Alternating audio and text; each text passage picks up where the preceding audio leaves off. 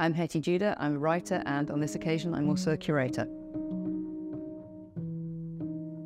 When Unit London approached me to do an exhibition about parenthood, I argued that we should not only look at parenthood as experienced by new parents, but also honour all of those artists who are returning to the art world after having taken time out to raise a family, because currently there are very few structures supporting them coming back into the art world. So Re-Naissance looks at artists that are at a slightly later stage of their career, a slightly later stage also of their experience of parenthood. They're artists that have a longer perspective on their status as parents, and they can see what they're doing perhaps within a longer legacy going back through many generations of their family.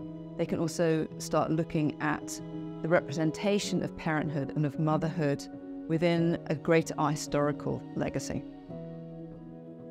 For a number of the artists in the show, I can also see this as a moment of really stepping into their power as mature women. They've been through this experience of motherhood.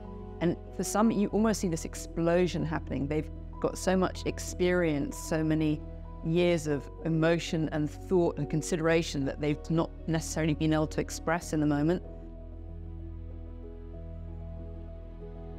There's a real invisibility of women artists at different life stages, at different career points, and particularly people dealing with either motherhood or parenthood.